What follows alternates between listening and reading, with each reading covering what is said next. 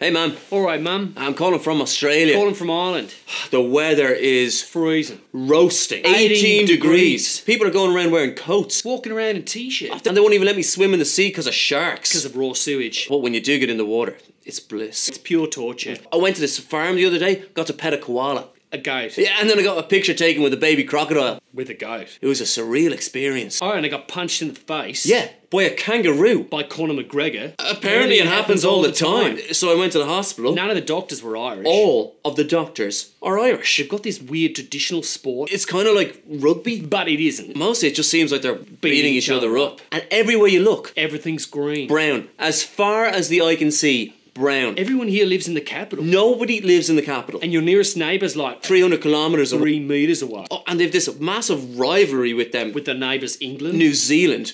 Even though they're basically the same country. I said that and they went crazy. There's a real island mentality. And get this, they think that they drink more beer than us. But they don't. I mean, they definitely don't. Oh, the barbecues.